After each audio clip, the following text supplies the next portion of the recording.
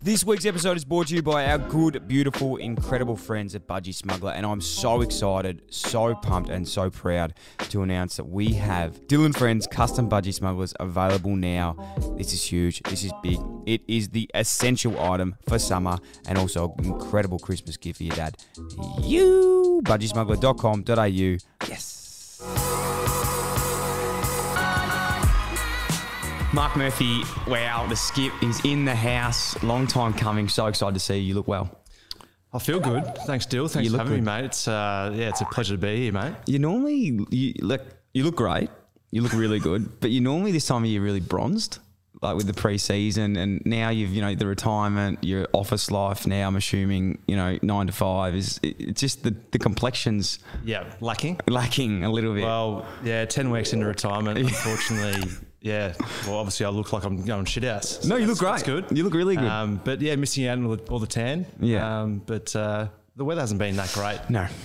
Of late. Well, the last 2 days have been good. But other than that, it's been pretty poor, Dyl. So yeah, thanks. Good start. No, I'm saying you look really good. That's what I'm saying. You look really handsome and you look great. So I just want to get that there. How's it been, mate? In the last the boys are just going back to training now. What's the feeling like? How's the last retirement sort of been?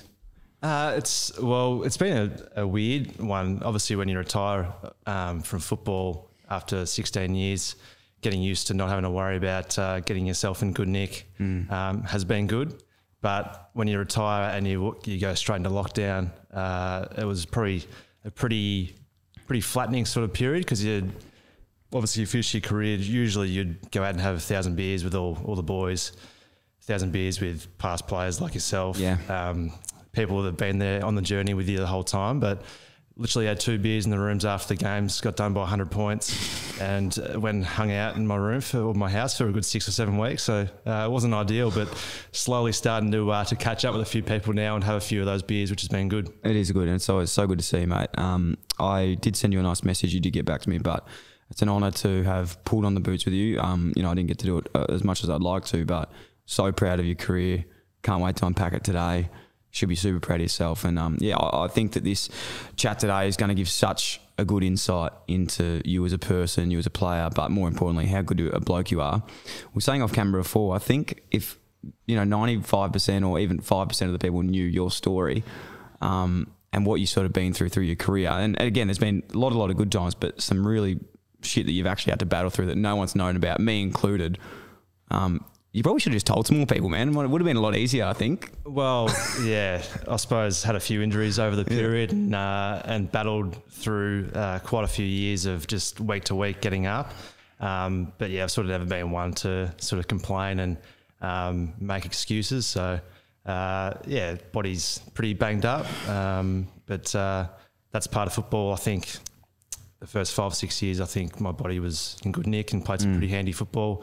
I did have some good periods throughout the back end. I wasn't just a bucket of shit, to be honest with you, but towards the end. But I certainly didn't reach the level of what I was building from sort of 2008 to halfway through 2012 when I was going pretty well, and then had a few injury setbacks, and then going through a tough period of obviously myself battling injury, bit of form, and then obviously the club going pretty average. It was a tough period. So sitting here as ex-players now, we can hopefully watch some good times with the Baggers coming up and go there and talk about how good we used to be. Yes, we will definitely do that. Kicking bananas for your first goal and telling me that's how you do it, Murph, when you do that, which I think was that against Geelong? That was against Geelong. I'll never forget that. And you tell that story better than most. There's a few highlights of playing with you and training with you. So that was one of my playing highlights, was being told that's how you do it. And then when you had no eyebrows, when you burnt them off, that was another highlight.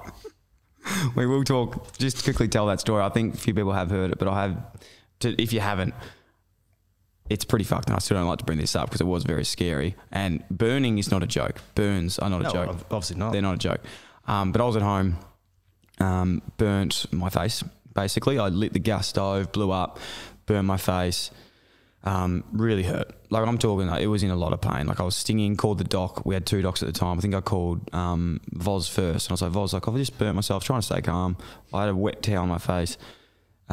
he's like, oh, you should be right. Just, keep the wet towel on, should be right. Anyway, the pain didn't go away. So I called Phil. And Phil, for reference, like he works at a emergency clinic, sees like the worst things happen. Yeah. And he's a very calm sort of guy.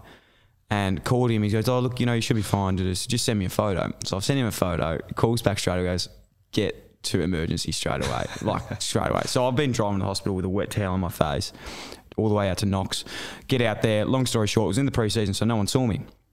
3-4 weeks later, I think that, my eyebrows are starting to grow back. I'm looking a little bit better. I didn't tell anyone about this because it was pretty embarrassing. Like I had no hair on my face. My hairline's already a metre back. It was 2 metres back because it burned it all off. The first person I saw walk into the club was you. It was only from about 20 or 30 metres away. 20 or 30 metres away from me. You just said, what the fuck is wrong with your face? Well, it reminded me, and not many people would know this, I reckon I was probably 7 or 8, and I actually got a hold of a shaver and shaved one of my eyebrows off. I don't know why I did it, but I've got pictures from Christmas when I was 7 or 8 in an Australian cricket hat with no eyebrow. It takes a long, it takes a long time to grow back. Yeah, so there's some good memories of there's good memories. Yeah, there's plenty of other ones we get through. Just talking quickly about what you're going through at the moment with the footy. It's pretty interesting what your body at the moment. Give us a bit of an insight on what's happening like with your shoulder. Yeah, so I think I had my 6th operation on my shoulder end of this season. So currently I just got it shaved back, basically the ball and socket sits obviously shoulder, had that shaved back, so it was basically like a mushroom. So at the moment I don't have a great range, can't really lift my my hand above my shoulder, to be honest. So getting a bit of treatment on that twice a week. It should hopefully come good to the point where I can just function normally. I won't be playing football or getting on the tools as much. I'm really keen to get on the tools. Had a few operations throughout the period and had a shoulder reco first year, broke shoulder in 2012, which sort of when I was going pretty well. Was that the big bump? That was a big bump. Dangerfield? Dangerfield, broke that shoulder.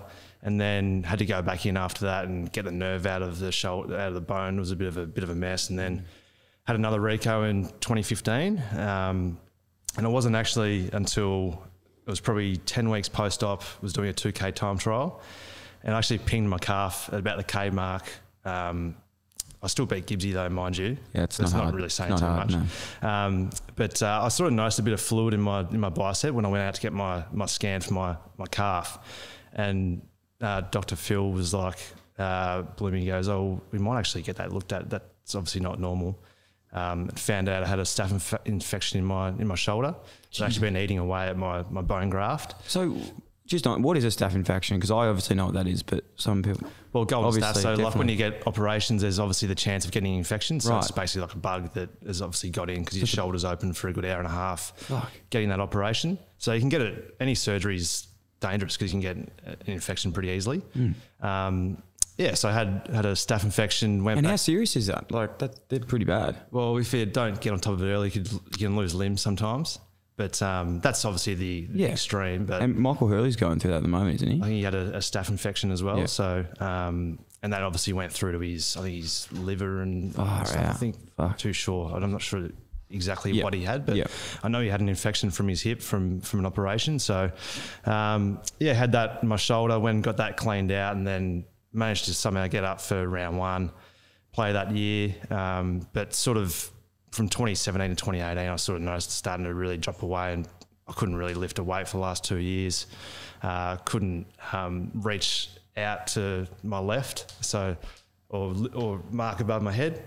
But not that I took too many marks above my head bucket, so it wasn't too bad. But I was sort of pretty hamstrung the last couple of years, and I need to get a shoulder replacement, but apparently they're no good until you're 65, so I've got to wait 30 years for that, or wait for technology to advance and hopefully get a replacement soon. But just got to put up with it, unfortunately. It's pretty, it's scary, isn't it? Like, in a way, I know you're speaking about it now, but in a way when you finish footy, and to a very less extent, even when I finished, and I was really struggling to get my back moving, And I was like, fuck me, this is like, you don't think about this when you're actually playing until after, and you go, I genuinely can't move right now. Like, I'm cooked. Yeah, well, I think very rarely do blokes have a career where they're not battling different types of injuries at some point. Like everyone who plays AFL or top line sport has something going on which you've got to put up with to a certain extent.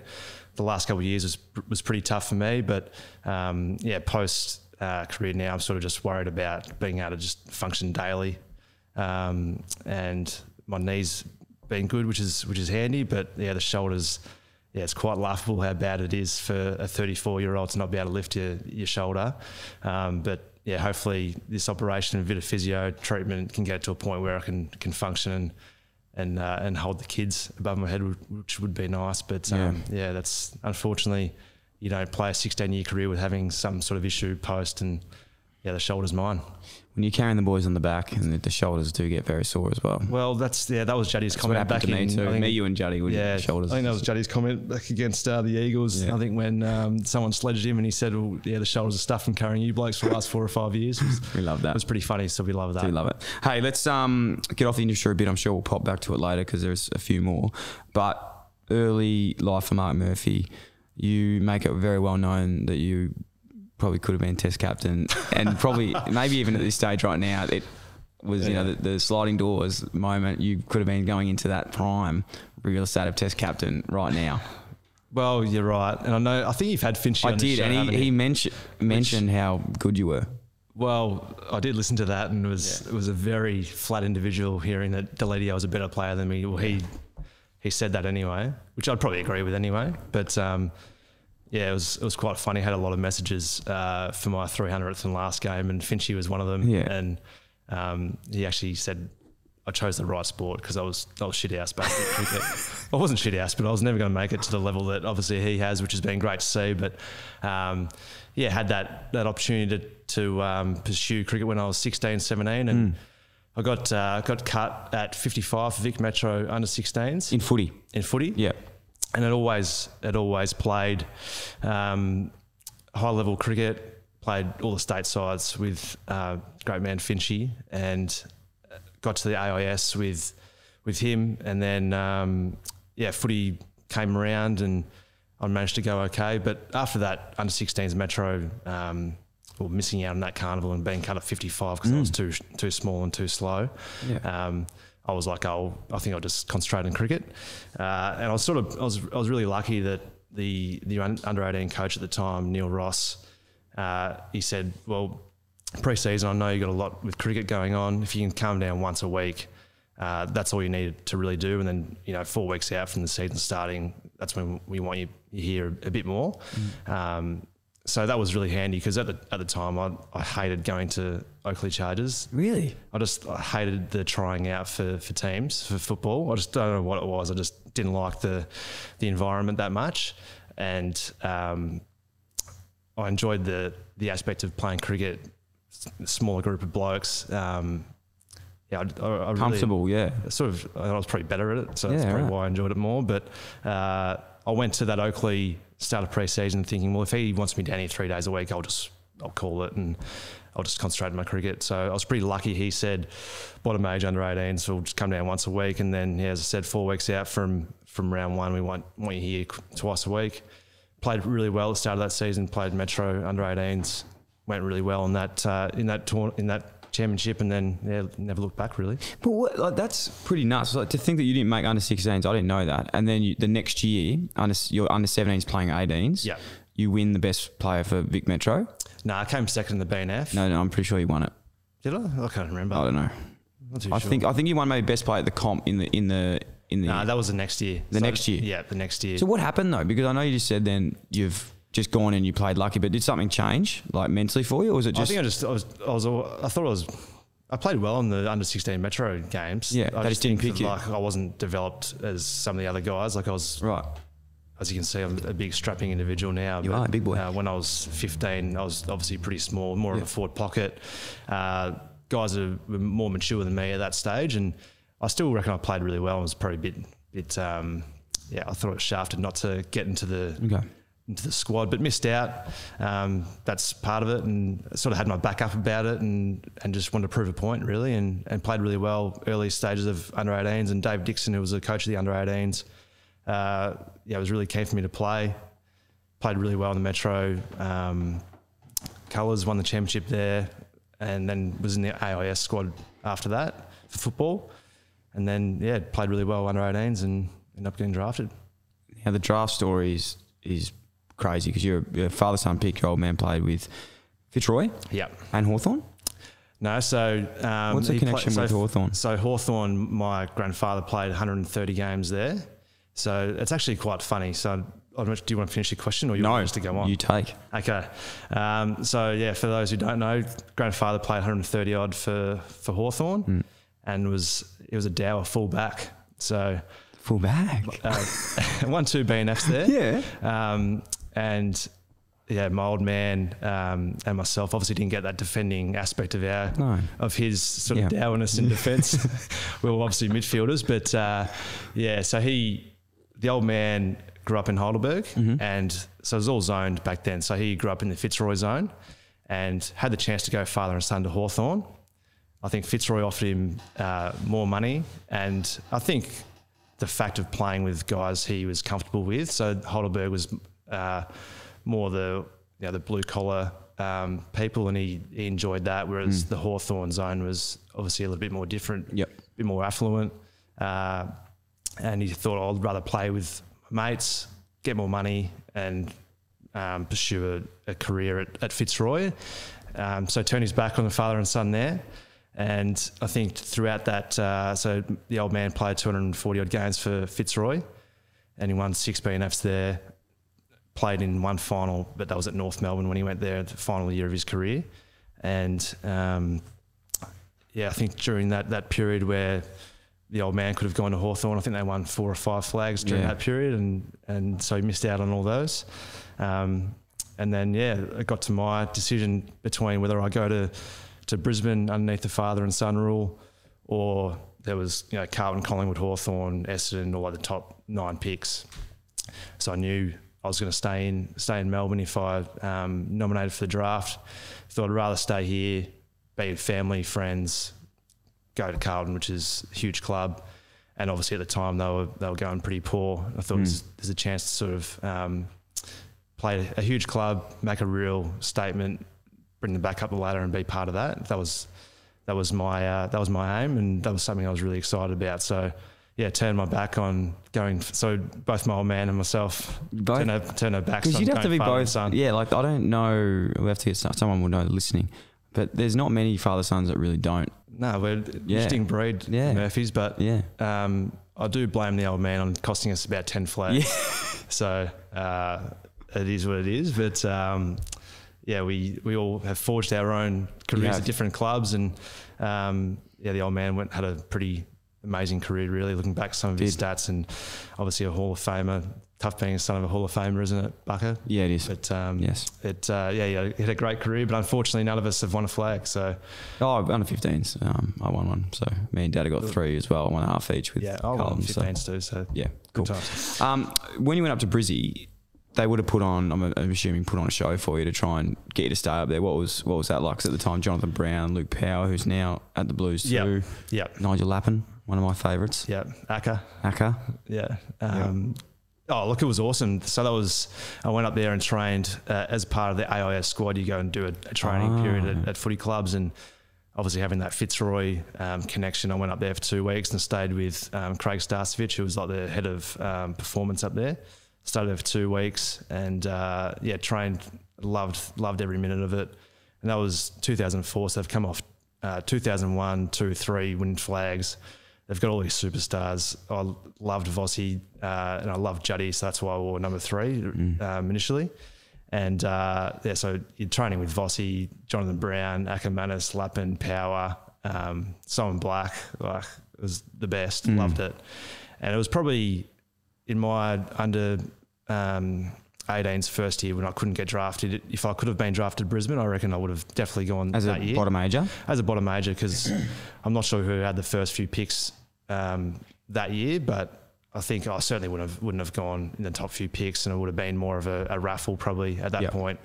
And yeah, I had a great time at Brisbane, but couldn't get drafted. So had a 4-year deal the start of my under 18 year to go to Brisbane. So obviously the initial 2 years at when you get drafted, you get that initial 2 years and then 2 on top of that.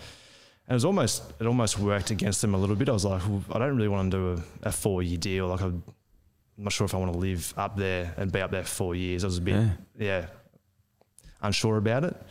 But then obviously once all the Melbourne-based clubs were down the bottom and I was going pretty well, I knew I'd stay at Carlton or Collingwood or something like that. It was a pretty easy choice. But yeah, they were a great club, and I went in the rooms most weeks when they played in Melbourne, and yeah, they were coached by Lee Matthews. Yeah. So I had to make a few interesting phone calls. What did Lethal Lee say when you said? He wasn't too bad. So I put it in context. Had to go down to the den in the rumpus room at home. Face to face? No, I was on the phone because they were up in Brisbane. Right. And I think it was 2 weeks to go in the season. Yeah. I had to let them know to what was happening. So I called Kenny Beatson, who was a recruiting manager at the time. I called Craig Lambert, who was assistant there, who was brilliant the whole way through, and called Lee Matthews just to let them know that I wasn't coming. So it was a pretty big initiation at the start when you're an 18-year-old kid and you're calling Lee Matthews best player of all time, 3-time premiership coach, and say, look, Lee, I think thanks for everything, mate, but I'm not coming. What did he say? He was just like, no worries, Mark, all the best, mate. And that was about it. Yeah. So he gave me a bit at the start of the phone call, and then I think once I told him, he was like, oh, we'll move on. Yeah. I don't think Jonathan Brown was too happy by the first few years that I played against Brisbane. Yeah. I was pretty targeted, I think, in the first few years, but it was a tough night when I had to make those 3 phone calls and obviously let them know that I was nominating for the draft. Geez, he's a scary man on the field. Such a star. Love Jono. All right, so you pick up Carlton, fantastic. You're there, number 3. Everything's looking incredible. Your first year is unbelievable. You play every game? No, I did my shoulder in the 13th game against Brisbane. Yeah. So it was going pretty well, and I probably had the rising star in the bag at that point. Did my shoulder, and then that was it for my first year. What was it like, in all seriousness, getting in there at that stage, and not to bash the club or anyone that was involved, but it's probably widely known that at that stage the club was lacking a bit of leadership. They probably didn't have the right leaders or culture at that stage. Do you remember your first couple of years? Was there anything that stands out? You're just like, oh, this isn't right? Well, I think you work out pretty quickly who are the really hard workers, and you try and latch onto them and follow everything that they do. We had great players, and they were good people, but they weren't necessarily great leaders who were our real stars. Like, I love Fev, but he's not the leader that young blokes can come in and go, I want to follow everything. And he would have said that. He'd attest to that as well. He'd actually took me under his wing a bit, Fev, and you'd go out with Fev and have 4 or 5 beers, which would be great, and then I'd end up having to look after him. And I was at 18 or 19. So, we didn't have a really strong leadership or program or players who were our best players that you could easily follow. So there was a fair bit of work to do when I first got down there. But when you come as an 18-year-old and you come into an AFL club, I'm not going to sit there and challenge blokes about how they go about it, because what do I know when they've been around for 10 years playing AFL football. But you quickly learn after a couple of years that the joint need to be turned on its head a bit, and we were really lucky that Juddy came in my 3rd year, and guys could really see what professional football was about and why he was so good. It wasn't just because he was talented. It's about hard work. So he was great for turning that around, and everyone basically jumped on, and if you didn't want to jump on, then you weren't going to last. So the initial 24 months at the start was, we were a long way off the pace. Wow. Who was your first coach? Was it Rats? No, Dennis Pagan. Yeah, Pags. Yeah. And then into Rats? And into Rats. Yeah. Okay. So Dennis Pagan, 1 year? No, so I had him for 1.5 years. Yep. Look, Dennis was great for me. Like, he backed me in. He probably looked after me a lot because I was obviously their first number 1 pick, and I was going pretty well, and so I got along with him really well. but yeah, you could tell that the playing group weren't right behind him. Like when you're not winning most weeks, and it was a very, compared to what it is now, it was very old school. And he come from that background of doing old school things to get guys up, and that's the way he'd always coached. But he was great for me. But Rats was my assistant coach that I did all my vision with, and he was great for me in terms of, even if I played really well, there was always something that I could improve on. Conversely, if I didn't do something or had a poor game, there was always some aspect which there was a positive in it. So you weren't necessarily riding that roller coaster with Rats, which some coaches find difficult from times. But he was great for keeping me pretty level and always pushing me. Yeah. 2009, 10, 11 and 12, probably 4 of your best years, peak your powers. Rats there as well at that time. The club finishes in 2012. It was a prelim against West Coast? Or 2011 we lost by 2 or 3 points over in the West against West Coast to miss out in a prelim. But yeah, that was when we were really, really humming. And I think everyone probably thought we were on that upward trajectory of next year. That's when we really start challenging. And start of 2012 we were flying, and then we had a few injuries to a few key players, and just missed out in finals. And then unfortunately Rats got the flick, and Mick was brought in. What do you think now, like looking back at the decision of getting rid of Rats? Like, do you think that it was the right decision to be made at the time? You look back and you think, fuck, the club was pretty prime. Like Juddy's brought in, you're in incredible form. Gibbsy's there, Cruz is there, Simo. Like, you look at a club. I think Carlton Sports look back and go, fuck, we were pretty good at that stage. I know Mick was brought in to hopefully take to the next level. It didn't pan out that way. In hindsight, was it the right decision, or do you think now is still the right one to be made? No, it was definitely the wrong decision. But I think 2011, you need luck at the pointy end of the season, and Gibbsy and Cruz both missed that final over in the West. So you need your best players, and you see that with the teams that go on and win it. Like, very few of them miss their best. They're 2 of the best, probably 6 players in the team at that point. So we'll stiff. We missed by 2 points, 2 or 3 points against West Coast, and then that year playing. If we got through that, I know it's all ifs and buts, but you get through that game and you play Geelong at the G the following week, and we played against them, and we were too quick for the Cats. So you never know in a prelim what happens, but I thought we had their measure at that point. We were just probably a bit more dynamic. Our forwards were pretty incredible, like the 3 amigos, and you include Wadey. There's some pretty talented players in there who they wouldn't have got overawed by the occasion because they just played footy and they had great chemistry down there, and our midfield was pretty dynamic. And so you never know what happens from there. I think Collingwood were probably easily the best side that year. So whether or not you win the prelim and you get and play against Collingwood, and who knows what happens in a grand final. But so we missed our best player, a couple of our best players, missed out on that. And then the start of 2012, we played against Essendon. And I think we won our first 3, played against them, and that was when they were looking pretty big and pretty fit at that point in 2012. Yes. And Carazzo, broken shoulder, and then Laidler, did he hurt his knee? Dislocated kneecap. And a couple of weeks later, I did my shoulder. And I think there was maybe 1 or 2 others that went down. And not to say, like, you need good sides can cover losses. So we probably weren't at that level, but the depth, you're right. But we just missed finals. It was a tough year, but I think because we were expected to go on from 2011 to 2012, we were premiership favourites after round 3. We'd smacked up Collingwood, who had gone down to Geelong in that grand final the year before. We beat them by 10 goals or something. So we were flying, and then the midway point of the year, we organised a bit of a lock-in with the boys just to try and change something up, and we ended up going on a bit of a run, but just missed out in finals. And then obviously the decision to get Mick. It was like, well, he can take us to the next level. Obviously, that's the thinking going on with the hierarchy at the time. But I just think the support that need to be better around Rats to help him, I think, was the way forward. I know hindsight's easy to say that now because everyone at the time was probably thinking, well, Mick was 1 year out of coaching.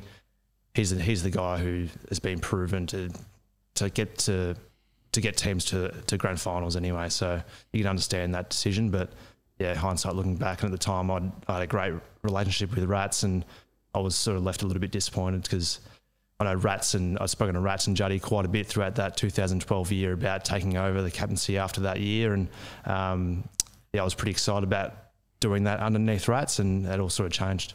It's a big one, isn't it? I think that traditionally, and history shows that, like, this isn't a bashing of the club at all, what I'm saying, but I think sometimes these reactive decisions are always made a little bit too quickly, and I'm hoping that now with what they're doing, you know, bringing in Vossi, they've brought in a lot of new people.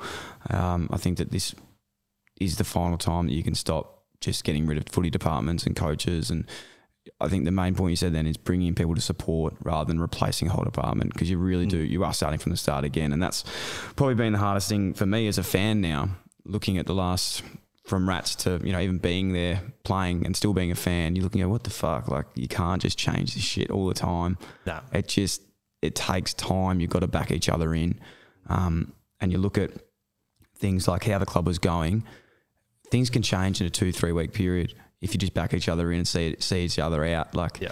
I don't want to bring this up for Carlton Tragics, they might cry, but you look at those pivotal moments like Damien Hardwick had, and Alistair Clarkson had, where it goes either way for them, and they decide to keep them, yeah, and things come together. Yeah. And that's what, you know, I feel like that was that defining moment for Carlton. Yeah, I just think there'd been so much investment in Rats, and we were progressing really well, and unfortunately, through injury and circumstance, I think it was too quick just to go, now we'll go in another direction. And then essentially you end up having to go backwards before you go up again, really. Like, very rarely will someone come in, a new coach, and just go bounce straight away. So I think the support and the communication need to be better at that time. I was never one for going upstairs, so to speak, and getting involved in all that chat. Like, I was dealing with coaches, not necessarily getting involved with CEOs and all that, and the rest of it about who appoints people and everything. But yeah, I think, yeah, as I said before, hindsight's a wonderful thing, but I think it was a bad move. Okay, good one. Now, going forward, Mick taking over, it's been, you know, publicly reported now that probably wasn't as smooth sailing as both parties or all parties would have liked that to be. And I know we spoke about this before, but you have to sort of talk about the relationship, how that sort of planned out from the start. You were made captain as soon as that did come in, and it did start on a positive, but then, you know, even now he's gone probably publicly on record. It's even hard for me to say this because I don't agree with it at all, but he said that if he had his time again, he wouldn't have made that a call. Is that right? I actually haven't really listened to too much of what Mick has had to say post leaving the footy club because, what's the point? But he probably would have said that he would have chosen a different captain at the time, and he even said that to me when I got appointed captain. So when you got appointed captain, so when we chose you as captain, he would have gone with someone else, but because they weren't going to be featuring regularly in the side, you couldn't go down that path. So initially, when you get told you're captain, you'd like to be a real positive sort of period. So it wasn't a great start. But that was his prerogative. But would have been nice for him to turn up to a leadership group meeting every now and again with us. But anyway, there's no point me coming out and bashing Mick Malthouse because obviously one of the great coaches of all time.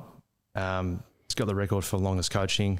So what am I going to do in terms of coming out and slamming him? But I just think his time at Carlton, I don't think he was really in it for the right reasons. And then once it turned pear-shaped, it was all about him, unfortunately, at the end. And, I was sort of left to be thrown at the bus quite a bit. But, he was obviously a terrific coach, but unfortunately at Carlton for us and for me and for the boys who were there working so hard, it didn't work out. How hard was that for you? Obvious question, but being captain of a club, things are taking a downward spiral. You probably don't have the relationship or the ins and outs of what's going on with the coaching staff versus yourself. It must have really been. I feel fucking bad even looking at it now. Not that I could have done anything, but it must have been a pretty lonely place. I was probably the most lonely I've ever been, to be honest with you. There was times I just hated turning up to the footy club, and which is sad to say when you spend a lot of your life at a place where you should love, and that I loved for quite a fair bit of my time there. There was times there where I just hated turning up. It was extremely difficult. but Mick was a very autocratic leader. Like, was all whatever he said, basically goes. I could have my input, but I couldn't get really any traction whatsoever. Like, I felt the best thing that I could do was just having great connections with teammates and then obviously trying to take on the load of when obviously things weren't going too well. I'd rather take it on rather than other guys cop the heat. So, you had layers of being a number one pick, Carlton captain, form just at the time, and then when your club should be going upwards and we're going down. And at the time, obviously media, they came for Mick as well, because he was such he didn't have a great relationship with the media. Like, he was always pretty he'd always pretty talk down to them a little bit, but that was fine. That's the way he wanted to go about it. But so the heat was extreme pressure, especially when Carlton, who should be going well, and Mick Malthouse, your coach. So the heat was always going to come at me, and which it did.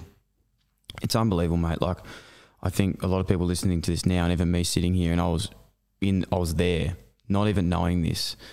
The resilience you have, and the way you would never bitch and moan. Like, I didn't even know this stuff till now. It's nothing short of a credit to you. Like, it is actually unbelievable how you put up with this stuff, how you still just carried on, put the team first, put your teammates first, always tried to make connections, put yourself in front of the team. It's honestly unbelievable how you did. Like, I would love to know, like, what you actually were focusing on and who kept you, like, sane in that period, or what you were even doing to stay on task. Yeah, well, to be honest, I can't really remember. It's almost like I've got PSD. Yeah, fuck. I was actually trying to think about, well, once you finish your career, you sort of try and reflect a little bit and reflect over that period. And a lot of it I can't actually remember until I get prompted sometimes. So there's no doubt I've squashed it away somewhere. But I think a lot of towards the back end of it, I was like more just thinking about younger guys, how I can try and help them by staying positive. Like, because no matter what you say, guys always pick up on your body language and how you carry yourself. So that was one thing that every day before I'd walk into the footy club, like, especially when you're not winning and your form's indifferent and there's a lot of heat, if you're still positive and trying to grow certain blokes, like they pick up on everything that you do. So there's no point coming in and saying, oh, fuck, how poor me. Yeah. Because that just self-implode. The joint will just implode. Well, it does. And I've told the story 45 times. I won't do it ever again. But I was that person, and I wasn't going through anything that you were going through. Like, I was silking up. I was being a cancer in a club because things weren't going my way. And I feel like a lot of people did that, but you going through so much more, you didn't. So you've really got to hold your head high at that, because it says more about you as a person than a lot of other people at footy clubs and in general. So big credit to you there. A lot of people in that situation would have left. Yeah. Well, yeah, I've discussed this with a few people over the past 12 weeks, just about my career and everything. And I sort of felt that I was coming in every week or daily and pushing a story for us, or trying to grow blokes and grow the footy club. What sort of leader would I have been if I'd pulled the pin and opted out? And I felt like I owed it to my teammates to see it out, and also at the same time, I always thought that there's always going to be a period of really hard times when you're trying to build a group up and a club. And I was always hoping that I was going to have that Shane Crawford story where I was going to finish up on this high and finish as a premiership player. And the only place I wanted to do that was at Carlton. I didn't really feel that if I'd achieved it somewhere else, but who knows, if I achieved it somewhere else, I'll have that sense of pride that I would at Carlton. Unfortunately, didn't pan out, but hopefully watching the guys this year and over the next coming years, hopefully they get that success, and I can be part of the reason why certain blokes are still at that footy club and achieving that success. You definitely will be. I think Liam Stocker said it beautifully at the BNF. He, made it clear the impact that you've had on him, and not just him, but everyone else at that club. So yeah, I think you've definitely left a legacy, which I'm sure a lot of Carlton fans and AFL fans will have an insight in today that we're chatting. I know there was offers on the table to leave, and you were extremely loyal to the club. You wanted to stay, and you know, 300 game player, absolutely huge, and should be extremely proud of yourself. But was there ever any times that it was nearly you thought, "Fuck, I've got to get out of here and do something different"? Or, well, I know there was, but who was knocking? Yeah, there was probably only one real strong chance that I was actually really considering leaving. When the foundation teams were coming in, there was offers, but they weren't anything that was going to take me out of Carlton at that time. So that was 2011, 12, and I was playing great football. Yep. Club was really on the up. Loved playing in front of big crowds, playing at Carlton. Thought we're going to win a flag, if not more. Like I just thought that's where we were going to get to. So there was never really any chance of leaving at that point. I think start of sort of middle of 2014, I just almost had enough at Carlton, but I was like, I'll stick it out for one more year. Again, start of 2015 was really tough again. And I think if Mick was still there, like I was definitely out. And so 2015 moving on was certainly, I was in a position to do that. I think mentally I sort of needed it. But things progressed where obviously Mick was let go, and then I thought, well, here's an opportunity to try and build the place up again. I'll stick it out. But like the main team was Richmond at that point, so caught up with them on a couple of occasions, and just I got to the point where I needed to do a medical, and it sort of really hit to me. I was like, I don't think I can leave. As I said to you before, like I'd spent so many years at the footy club, so I've been there 9 or 10 years, but especially over that previous 2-3 years, I'd been, preaching to certain blokes about staying, sticking fat and working hard, and, we'll enjoy the fruits of our hard labour in years to come. And I still felt at that time I was going to be able to get back to my best. My need just started to come back a little bit. Like I had a pretty tough couple of years with a lot of chondral issues with my right knee, and was starting to get on top of that and starting to play some good footy again. I think 2015 I was playing some pretty good football still. BNF? No, I lost to Cripple by a vote, but which year did you beat him? 17 I won 17. it. But so I was still playing all right football. I still felt like I was only, what was I? Maybe 28. I don't know what I was. Years go by. They do go by, yeah. Fucker. But that was the only real chance to leave, and I was considering it. And then once Mick had left, and I felt like this is the opportunity to build something really special with, I think Cripper's into his third year. Guys, I could really see that we're going to be there for a long period of time. I thought we had some really good leaders developing. So that was the decision. So, yeah, Chris Young went to Richmond at that time. Was almost, if they hadn't committed to him, it might have been a different story, because it might have progressed a little bit earlier. But yeah, at the same point, it was still like, just in my heart, I just didn't feel like I could leave. So my head was sort of telling me to get out, and but yeah, my heart sort of made me stay. Yeah, I think a lot of Blues fans would be very very happy with that. That could have really ruined some people. I think Damon here, he was just about to start crying. I think. You okay? Yeah, he's okay. It's an emotional time. Yeah, it's a very emotional time. When Bolts came in, something again that speaks of your character was, when that transition of the captaincy was looking at happening. Doc and Crip were going to take over the co-captaincy, and that was looking like that was going to happen at the club, but you sort of said to the boys, look, I think there's still going to be a couple of hard years to go. Let me take it for another year or so, and I'll wear the brunt until I think it's a good time, and it's going to be a little bit easier for you. Look, Bolts, when he first got to the club, I think was really great in terms of just putting some structure back in place to the place, and I've got no doubt it helped a lot of blokes, because we've gone from a program which is very sort of old school, and blokes had sort of lost a lot of passion, and we're investing a heap, as you can remember, in knowledge of the game, and yes, which looking back you think, well, maybe it was a bit too much, but I think at that time it was sort of needed for the group, but it probably could have dropped off a little bit after that. But back to your question, I think I sort of still felt that there was a bit of pain to come, and I'd known how hard it was being a captain during a period when you're at a big club, and there's a lot of weight and a lot of pressure still on performance of the football club, and that was still pretty young. Doc's a little bit older than Cripper by a couple of years, I think. A couple of years, yeah. But I thought, well, these two can still develop and almost half run the team anyway as it is, and I can still do the front of house stuff, which is always exciting, dealing with sponsors and the stakeholders and all the media side of things. When you're not winning week to week, it's extremely draining. And I thought it's better off those guys waiting another year. So it's basically a year out. Well, like I'll do another year and then you guys take over end of the season. And was thinking that was going to be their chance for a bit of blue skies. Yeah.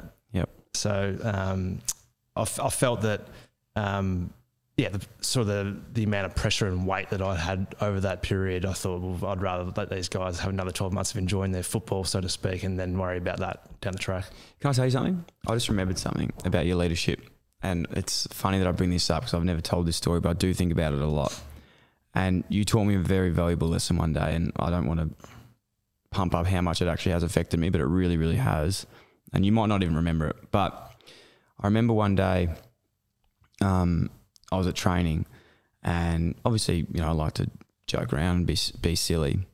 And I just remember you coming up to me and you sort of like grabbed me and you just said, look, man, like, we love you. We love your attitude. But when you get on the field, shut the fuck up and just work hard. And I get goosebumps now thinking about it because like at the time I'd never had feedback before. Like it was pretty fucking like straight in the eye. And I remembered that, and I remember it today as well. Like I remember it to even when I'm in work now, like I go, all right, I'm going to have fun when people get here, I play table tennis. But when we need to work, like I need to work. Yeah. Do you remember that? I think I do remember it. Yeah. Well, I'm sure you had a lot of... It was just in the blue mat, wasn't it? Yeah, it was in the blue mat. And I just sort of sat there and I was just like, like me and Murph are mates. Like, we're good friends and we still are to this day. But it was that time for me when I learnt like, and I say this a lot, it's not about being liked, it's about being respected. Yeah. And that's one of the lessons you taught me the most because you were the leader in most of my years in AFL and an incredible leader at that. But I think that was the biggest thing I learned from you was you can still be really good friends with people, but it's not all about being liked. It's about being respected. Yeah, and you're in a professional environment where it's all about the outcome at the end of the day as to whether or not you go on. But you need to invest in people. But I think over a few years when I was there, like there was certain players that didn't get the best out of themselves because they weren't told by their peers about what they were good at and what they need to improve at. So there was experiences that I'd seen over the journey that was making me feel like, well, I'm not doing the right thing by Dylan Buckley if I'm going to let him keep on carrying on like a fuckwit, which unfortunately it hasn't really changed. No, it hasn't. But I remembered it. You're doing a disservice to that bloke by not giving them honest feedback and what you think. So I was never one to rant and rave in front of the group. Like that's not my style. I'll tell you honestly, face to face, what I actually think of you, and what I think you can be, why you can be an asset to the footy team. And I'd always try and bring it back to, if you do this and this, it's going to help us. So that was sort of my main leadership style. It wasn't getting out in front of the group and being motivational, although that's not a bad motivator sometimes. Good pump ups. That was my real asset, and that's something that I was really strong at. And that's some of the knowledge I've been able to pass on to guys who are at that footy club at the moment is don't try and be a leader that you're not, because blokes will see through it. Yeah. So don't think, you need to be like this because that person's like that. That's them naturally. If you're in a leadership role because you're naturally good at whatever it is, grow that, make that your one wood. So I think they've got a really good cross section of different leaders at the footy club there at the moment that I've got no doubt that they'll hopefully play finals next year and be some good times for us over the next 10 years watching them run around. Yeah, definitely. I think you speak about leaders like Doc, the way he's a leader, and I think he's learned this a lot from you. He's one of the most lovely blokes in the world, and he is such a good friend to me. But I think sometimes he forgets that we're not playing footy together anymore and still gives me really harsh feedback that I'm like, well, I'm not ready for that. Yeah. Like I'm not we're just playing golf, man. I'm not ready for that like harsh feedback right now. Well, it's amazing what like being involved in a footy environment, how much you just get feedback. Oh, you get feedback. Whereas not that I really know what working outside of a footy club's like as such yet. But I don't think it's like any other workplace anywhere where you're constantly getting feedback about what you're good at and what you can improve at. I think people might have a one-off meeting a year where they get their feedback from their boss and it's like, well, you need to do this. Yeah. But yeah, football's, it's a different environment from what I've heard anyway. Mate, that the feedback is just extraordinary compared Murph, to other you'll actually start to miss it. It's really strange. It was something that I was like, fuck, I'm so pumped to just not be told how shit I am anymore. Like, it's going to be so good. But it's something where all athletes and I think successful people in life, you have to crave feedback. Otherwise, you don't know what you're doing. You don't know how to improve. Yeah, and I've been lucky enough to be exposed to a lot of intelligent people who are high up in business and the top 1 or 2% that are really the best at what they do are always craving that feedback because they want to get better. They don't just like going along and thinking that everything's going smoothly. They're always keen to get that feedback to try and grow and be better. And I think one thing even just to add to that is now with feedback, you don't have to always agree with it, but just take it, get it and then do what you want with it. Like cop it on the chin and then think, fuck, am I going to take that on board or am I going to leave it? Like that's one thing that even when I was really young, people would tell me things. I'm, all right, I've got to do this. I've got to change this. Someone said this. It's like, no, you can listen to it, but it doesn't mean it. You have to do it. Yeah. Have you ever had any moments, and I don't know, you were saying earlier there wasn't much leadership at the club at that stage where someone just said to you something and you were just like, holy fuck, wasn't expecting that. In my first couple of years. Well, anything just stands out, any time in your career, yeah, well, I think Rats was quite funny with one game. So I can't remember if it was 2009 or 10. I had a pretty good game for what I thought. I think I had mid-30 and kicked 3. Yeah. So pretty good. That's not a bad game. Yeah, it's okay. Average for some people. Yeah. But I sort of walked in. I was walking out to training. I still remember it. And he grabbed me and he goes, "Oh, how do you reckon you went on the weekend?" I was like, I went pretty well. I had 30, kicked 3.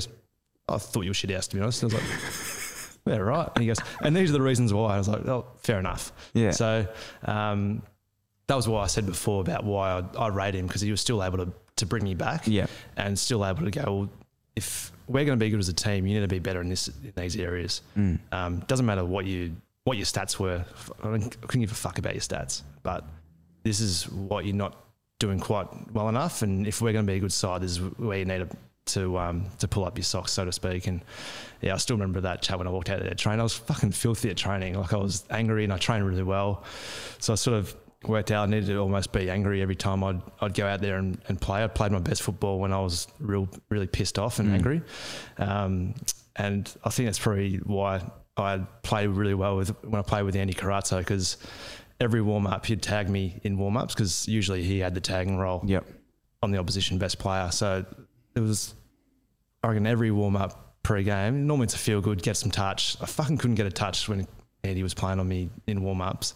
So I'd normally come in fucking angry and usually play quite well. So anyway, I'm not sure how I got up to that point, but that's sort of feedback when it just hits you between the eyes when you're least expecting it and you just got to cop it. I sort of enjoyed that. Yeah. You don't want it. If it was justified. Yeah, of course. Going back to that playing time, and it'd be remiss in us not to touch on you as a player and what you did on field, because you're an absolute star. What was going through your head at these days? What was going on with you? Because as I said earlier, there's so many things that I'm learning today that I just had no idea. You are quite a closed book in terms of, you're the most social guy, very friendly, but in terms of things that might be affecting you that no one even knew about, or on game day you flick a switch into another person. What do you think drove you the most, playing footy? I think when I was at my best, I was just a competitor. I wanted to be the best, and it didn't matter how well I'd gone that week. I'd always look at an opposition best player. I'd mark myself against the best player, the best mids in the comp, and whether I had the best game that weekend in the comp, I still felt like someone else was better and I needed to be better than them. So there was never a moment where I'd get happy with what I'd achieved. I was always sort of just, all right, I banked that, now I'm going to start again. And I think that's the mark of the superstars who just over a really long period of time are just able to play at such a high level, because they just don't get satisfied with achieving something. They're always trying to better themselves and grow. So there was a lot of I think Cripper's very similar, and Walshy's like very similar in that boat. But Cripper, I remember 4 years ago, 3-4 years ago, just being like, every week I'm going to mark myself against the best players in the comp, and something that I sort of was trying to push to him was always have a really high expectation on yourself, and if you fall just below it, it's still going to be fucking good. So as I said, the best players always had that ability to week in, week out just perform, because they weren't happy with what they were doing the week prior. So always acknowledge that sometimes you're going to have a poor quarter or a poor game, but don't let that flow into week to week. So that was something that I felt mentally I was really good at, just resetting myself week to week, and always everyone thinks I was really talented, like you're a number one pick, but I don't reckon I've had a bit of talent. Yeah. But I was saying before, like I'm not physically, the attributes I had aren't really, I'm 178 and 80 kilos, and I'm not really that quick. So like I'd always worked really hard on the things I was really good at, which is like a good step, having good awareness, good decision making. So always at training, just putting myself under enormous heat to try and hit targets all the time. So that was just something that I was always pushing myself to be the best. Does that annoy? I can imagine it does. People thinking talent over hard work. Yeah, because especially when you're a number one pick, they just think, oh, you're enormously talented. Yeah. And it's been not interesting, but like you look at number one picks and whether or not they're going to be superstars, not that the young bloke who got picked up last week, like everyone automatically thinks, well, he's got the best talent out of everyone in that draft. It's probably not a heap of difference between him and maybe the top 5 or 6 picks in terms of talent wise. It's the next layer is just about the hard work and how hard they're willing to push themselves. So like, yeah, as I said, I didn't really have the huge attributes physically. Like I was never a top 10 runner at the footy club. I always prided myself on in-game running, being able to be a power runner, and just being able to just be better under duress. And when it was time to deliver, I'd always sort of see myself. Visualisation was a huge part of why I thought I was pretty handy, because I'd always been able to see myself doing something prior to it actually happening. So when it actually occurred, I'd already been there and done that. So like when you kicked the winner against Freo, I dream about that most nights. That's it. Leading up to it. But like but you've said this before, and you would say this jokingly, but I think you were genuinely serious. Is you loved like clutch moments. You'd always dream about fourth quarter. That was your time to really do your thing. Yeah, like, and I think, and I've done a fair bit of work on a lot of reading and watching of high class athletes. When you can't train all the time. You just run yourself into the ground. So visualization and putting yourself in the moment. So then when the actual moment comes, you're like, well, I've been here before. I've done this. I've seen this. I know what's required. So it wasn't always the, selling candy, kicking bananas with 30 seconds to go. It was like, right, I'm at a stoppage here. This is who I'm playing against. This is the stage of the game. This is what's required of me. This is where I need my teammates to be. So it's just little things that you can organise people around you as well, which is handy. So I think, you can't just always visualise the amazing things. It's just the subtleties of sport and knowing where you and your teammates need to be to get the best outcome. Yeah, wow. I wish I did that. How many coaches did you see in your career? One. Pagan, Rats, Mick, Bolts, JB for 10 weeks. Caretaker. Yep. Caretaker and Tegi. Yeah. What was the last couple of years like for you? I know you were saying before about your body, how hard it was to keep getting up. We haven't even touched on your knee, but your knee's just as fucked as your shoulder, isn't it? Well, it's not as fucked as my shoulder. It could have been, though. Yeah, there was like a period there through, and I regret this enormously. It was end of 2011 having a arthroscope in my knee. Like I had a tiny little bit of fluid in my knee from week to week in 2011, and I went in and had like a chondral shaving, and they drill into the bone to promote more growth. And like at that time I thought surgery was the only thing fix everything. So looking back on that, surgery is a last resort. Like, that'd be my message to a lot of young players coming through, is always 100%. look for avenues other than surgery, because who knows whether you get a staph infection, or who knows whether that surgery is going to work. But yeah, so I had probably 3 or 4 clean outs over a 3-year period, and I was similar boat to Andrew Walker, who's pretty publicised about his issues with his knee. And I reckon it was post-game, I'd go get 50 mils, probably 40, 50 mils drained out post-game, and then train that Wednesday. So I wouldn't train up until the main session, train on Wednesday, get through that, swell up again, get it drained pre-game. So there's probably a period there of 18 months I was getting knee drained twice a week just to perform and play. So it wasn't until going down a stem cell path, so taking fat out from my guts post-season for 3 years in a row and injecting that into my knee, that started to really turn the corner. So probably end of 2015, probably started to come good, where I wasn't getting that fluid in my knee anymore. And then Penazan, which I've talking to you about off camera, but I think that's helped me a lot as well. So I don't get any swelling in my knee anymore, or the last few years in my knee. But went through a really tough period there for probably 3 years, where I was just like, couldn't get out of a gallop really. Like my knee was cooked. But were you told that could be degenerative? So yeah, it was. So I went up and saw a specialist in Sydney. I think it was the end of 2013, and he, although I've looked pretty young, Bucko, we both have got that in common. We both look like we're 15, but he said your knee looks like it's probably 35, and how many knees you got? How many years have you got left on your contract? And I said, well, I think I'm only 26, so you probably got maybe 1 or 2 left in you. So it was pretty bad at that point. I sort of got pretty lucky that our doctor had been doing this stem cell research, and after a few bouts or a few sessions of that over a few years, I started to really see the benefit in that. So I was really lucky to be able to get to 34 in the end, when I was probably staring down the barrel of finishing up early or late 20s really. So I was lucky to almost dismiss that advice and push through and get to as many games I did in the end, which was pretty lucky. It's a big call. I just want to emphasise that point on the surgeries. I reckon I was just agreed to shit too much without questioning it myself. Like, I can't move my ankle, and I don't think I needed surgery on it. I think it made it way worse. Yeah. So yeah.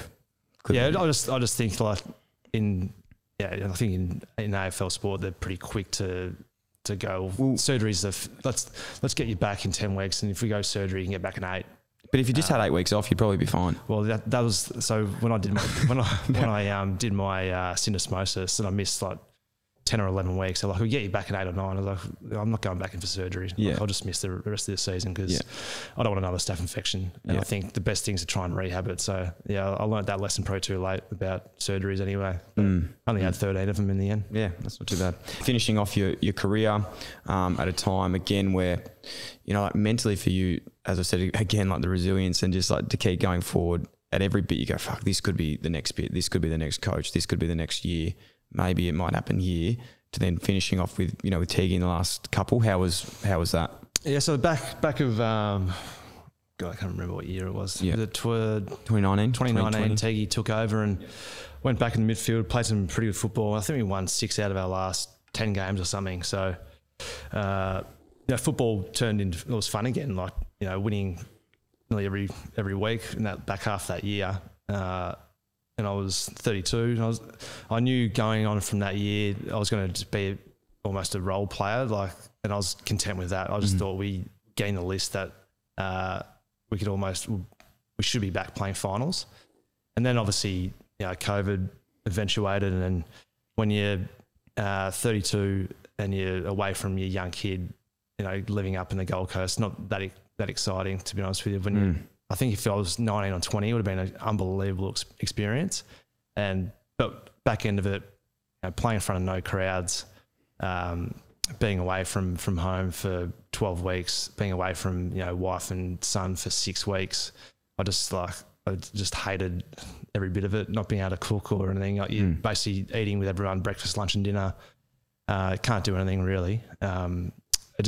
Football wasn't really that fun to me, and I was really looking forward to thriving in the back half or last couple of years of my career and playing at the G most weeks and in front of big crowds and hopefully winning. But, you know, it didn't eventuate, unfortunately. And then, just lost a bit of passion for the game throughout that period, and my shoulder, I couldn't lift a weight. So couldn't do a lot of the things that were just easy for me to do when I was at my best. So couldn't shrug tackles, couldn't just operate the way in which you should be able to operate playing AFL footy. So it was a tough couple of years. I was just trying to hang in because I wanted to play finals, and you just never know what could happen. But it wasn't to be, unfortunately. To get to 300 games is an incredible effort. You know, life membership of AFL, absolutely unbelievable. But was there a time there where you thought that might not happen? Definitely midway through last year. I got dropped obviously the first time in my career after 290 odd games, and I'm surprised you didn't actually give me a buzz that week to just see like how to do it. And it was. I should have called you if I was going to call anyone. I should have called you. Like I got dropped, and I was a bit like pretty pissed off because I'd obviously given a lot to the footy club. I actually played all right the week before, I sort of didn't really see it coming, and I got an understanding of what it was like to be left out of a footy side, and it was unfortunately after 16 years. I sort of didn't get that experience, which I think I could have almost helped me. I should have been dropped early in my career. I know what you mean though. If just to understand what other guys go through, and knowing when your spot's in jeopardy in the side, I think it was certainly a wake up call to what that's like and the stresses that some guys have when they're playing AFL football. So there's obviously stresses that I had, but they're all very different. So it was a different experience, and then I thought, I'll just. At one point, I was like, I've had enough of this. Like, we're not playing in front of crowds. Like, we're probably not going to play finals. I was a few games off playing 300, but it was probably mainly my wife sort of saying, stick at it, like finish. Like you've put up with so much crap over your career. Yep. Obviously, you've had some good times. Just enjoy the last month or so, whatever it is, and if it happens for you, it happens. And then I was more just eyeing off getting to that milestone so I could run out there with Max and Amy at the time. And then that obviously didn't eventuate, and when you play your last game and you're sitting in the cricket nets at Adelaide Oval for 6 hours before the game, and not having any of your family or friends or anyone who's meant a lot to you over that period, being able to be in the rooms after the game was a pretty hollow sort of feeling when you're doing that, and everyone's on Zoom. It's a bit of a disappointing way to finish your career. And Simo was the year before Cruz as well. Like Simo, everyone loves Simo who ever played with him, and his parents are just a fixture in the rooms of every game. Yep. And for someone to dedicate their whole life to their career and their family to ride every bump with them as well, like the same as my family, to not have them in the rooms post game at your last game was pretty tough for Simo. And then I felt the same thing the following year. So that was probably the hardest part. But I was sort of lucky that Big Bainey put together a bit of video. There's a lot of people that meant a lot to me over the journey, which was great. Which went for like 40 minutes. I watched the night before the game, and I was spent before going into the game. It was an emotional wreck. But that was probably I almost liken it to almost my funeral, really. And I was actually there for my funeral where everyone's saying these nice things about me. So it's it was quite nice to be able to hear what some people, or some of the impacts that I've had on them throughout their career. And even Cripper wrote me just a little letter. It was a few lines, but on what I'd meant to him throughout his career. And it was leading into Tiggy's meeting the night before the game. I started like tearing. I was like, emotional mess here. Yeah. And after like the whole period of my career, like I'd always, as you said before, putting up a bit of a wall sometimes. Never really liked to show too much emotion, but like the last week was pretty emotional. But huge. It was, as I said, not having family and friends and past teammates in the rooms. That was the hard part. And ideally, as I said at the start, having 1,000 beers with everyone would have been nice too. Very nice. I'll get to that eventually. We can do that. Yeah. We'll definitely do that. Do you want to stay in footy? At the moment, I won't. I think it's really important for me to try and just get out of the bubble, so to speak, and I'm almost institutionalised really from being that Brooks. Brooks, exactly. Well, actually, hopefully it doesn't end. Not the Brooks. Ending, yeah. Sorry. But when you've been there 16 years, you go basically out of school where you're told you have your classes. So Yeah. you have your schedule, you do that. And it's the same thing as footy. Like it's like being at school for the people that don't understand it. You get told what to do, where to be. You got to be punctual. You're a minute late, you're in trouble. You know, like it's like being at school. Has that been the hardest thing for you leaving footy now? Like I know that was for me, being like someone saying, what are you doing next week? And you're like, I actually have no fucking idea because I don't have a schedule. Like I don't know where I'm meant to be. Like how do people get to work? Like what time is it? Like it actually is, you have to go back to basics. What day is it? Yeah. I've actually enjoying it because the last few years, I wasn't even in it for such a long period of time. Yeah. And I'd had this discussion with Juddy, like you almost know mentally when you've had enough, when you see in some of these meetings and you're giving some of these, where you're sitting through something that you've been through like thousands of times before in your life. What am I doing? Yeah. Where am I at here?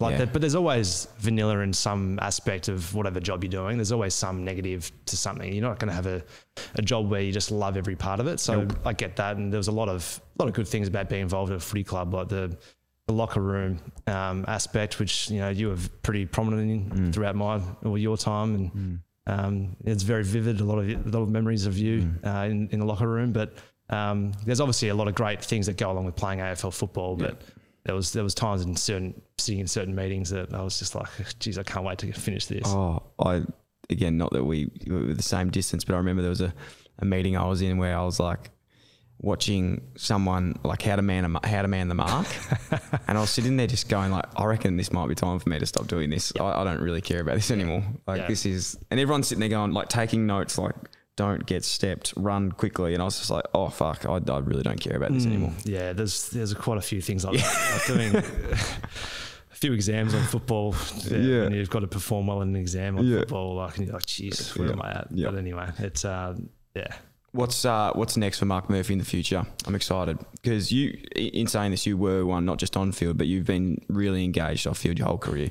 It's not something that you had to just do and you finish. You were always sort of setting up for something. Yeah, so I found that looking back, my best years that I had playing, I was always busy off field and doing something else, and I was always I've been lucky enough to be linked up with some really good people in property that as well, that I'll end up doing some work with them. So the property industry is something I'm really excited about in terms of what area. That's what I'm working out at the moment. But I'm really lucky to be able, some really influential people that I can learn from at the moment, and just be a fly on the wall and take notes and learn as much as I can. So I know I'm not going to step into a big high-paying job. Like, I'm a realist, I understand that, but it's an industry that I really enjoy and learn. I'm looking forward to learning a lot about. So commercial real estate, property development, hospitality, like it's all something that interests me a lot. I want to challenge myself doing something completely different outside of football. And then I'd always thought that being a head of football was something that I would be really good at. There might be a time for that down the track, but I think it's important for me to get more experience in the real world outside of football and have new challenges and then see where it takes me down the track. Yeah, I think you'll be pleasantly surprised. I already know. I'm very bullish on how successful you're going to be in whatever field it is, because the transferable skills that you have and that are very prevalent today in our chat, any business, starting your own business or any person in business, like the people you're working with now already know that you have. Working in an AFL club, like we said, feedback, punctuality, working, like there's so many skills that, people in sport, not just football, don't realise they actually have in business. Yeah. And I think not that I've done anything, but when I first got into work, I thought, fuck, I'm going to have to learn all this stuff again, until I realised I actually fucking know this stuff. I've just got to change it from being a coach to a co-worker. Yeah. And it's all the same thing. And you can really, I think it's really, really transferable. So I'm very excited of what's next. Yeah. No, it's been a nice pump up hanging out with you, Buck. Maybe I should catch up with you more often. Star. Maybe a bit of a build up on the table tennis table as well. No, I'll smoke you on that, my friend. I'm sure about that. I will smoke you. It's been incredible, mate. I think you know how much you mean to me. I absolutely love you. And cannot thank you enough for coming on, being so open and honest, and can't wait for our friendship to flourish now that we're both retired. We'll go to some games next year. I can't wait to just walk in with 339 game combo, just like sort of walking through the crowds. What a combination. It's going to be good. We're going to really set the tone. It'll be good times. Thanks for having me. Thanks, mate, brother. Bye.